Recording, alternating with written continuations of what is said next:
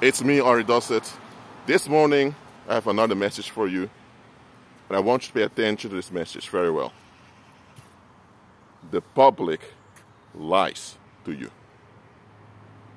I'm not talking about everyone out there, but the public in general lies to you. They're lying. Let me give an example. Let me give a parable to you. Let's say you have a woman complaining about her cheating husband. She has proof he's cheating. She has receipts in the form of screenshots of text messages. She has photographs of him going out with the other woman. So she is mad about the man cheating. But guess what? Next week you see her walking hand in hand with the same guy. And you think, what? But then you hear from other people that she's been doing this for the past 4 years. And you think, wait, so for the past 4 years, she's been complaining about her cheating husband. She has proof, she has receipts, she can easily file for divorce, get divorced, and then continue on living without that horrible man. Why is she still complaining about the guy cheating, but she's not leaving the guy? Oh wait, now that the guy's in the picture, her cheating husband, he's to blame. Absolutely he's to blame. And him being to blame affects her. His behavior affects her, absolutely. He is to blame, you can't deny it. But the issue is, why is she keeping herself in a situation where she keeps getting hurt all the time? I mean, he's not the only man on the earth. I mean, hey, if you're a woman and your husband is behaving badly, feminists will support you to get a divorce. There are dating apps today, whatever. Listen, if she leaves the man, she files for divorce and she's out of there, who can she blame now for her psychological issues? And who can she blame now for her not facing issues in life? Who can she blame now when things don't work out? How can she get sympathy when he's not around? That's how it goes. As long as he's around, people will have a hard time pointing out, but she's part of it too. That's why she's keeping herself in the situation. But here's the thing, she's a woman, and though the feminist influences, if you say, well, she's really in on it too, people are going to say, why are you blaming the victim? You misogynist, blah, blah. So because of that, people tend to shut their mouths, even though they notice it. So as long as she's with that man, all the negative views go to the man, not to her. Remove the man from the picture, arrest the man, put him in prison, or the man dies or whatever. And she's still dysfunctional. She can still say, well, I was traumatized by my abusive ex-husband, so I need to recover. She can do that for the first year or two. But after 3, 4, 5 years, going further than 5 years, you're going to think, hold on a minute. It's been over 5 years since that man left your life. You mean to tell me within those 5 years, you didn't manage to get any therapy, counseling, whatever? Oh, you're with a new man now. And you're complaining about this new man too. So with the last one, he was cheating. With this man, he's not that active. I'm sorry, but there may be something wrong with you now.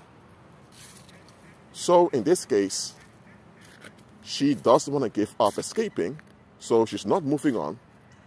She will move away from that ex-husband to another victim that will take her toxicity.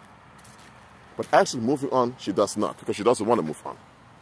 And if it's easier to hide with this current individual, with her current husband, she will stay with him. She will complain about him over and over again, but she'll never leave him.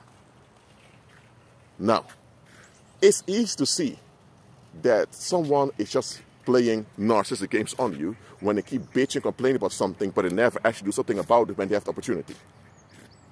It's one thing not to realize you have an opportunity to do something about something. Sometimes you're not even aware you're able to do something about the situation. That's different. But if the opportunity is there in your face and you just don't do anything about it, then I'm sorry, but you're just playing narcissistic games.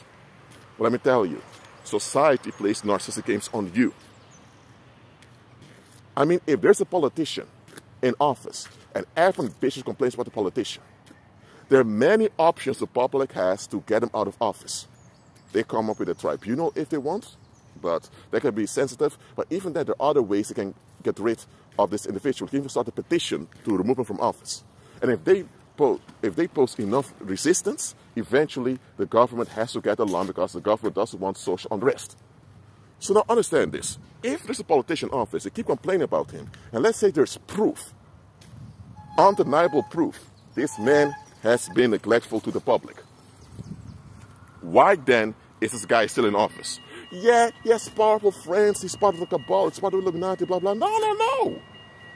Don't call me that. Yes, he may be part of a cabal, he may be part of a called the devil worshippers. That may all be true. But even that devil worshipping cult with the demons behind it, they need your darkness as a population to function. So somewhere you're endorsing what goes on because you don't want to look for better, because to look for better, you have to become better. So understand, people can complain for legitimate reasons. Absolutely, that's correct. It's correct to complain for legitimate reasons, as long as you're willing to face it, do something about it. Just complaining is toxic. Only complaining is toxic. But if you complain with the right reason, and for the right reasons, and you are active in a solution, that's fine. But when people are upset, they're complaining, or they're resisting and fighting, but you don't notice they actually have that dedication to want to improve themselves, whereas individuals or as a community, they're playing narcissistic games on you. Now, someone may be dysfunctional, they don't know what to do or how to improve. That's different. But if the opportunities to improve, or opportunities to become better are in their face all the time and they don't do anything with it, they're playing games on you. Don't fall for it. That's it for now. Keep it clean in Christ and be at peace.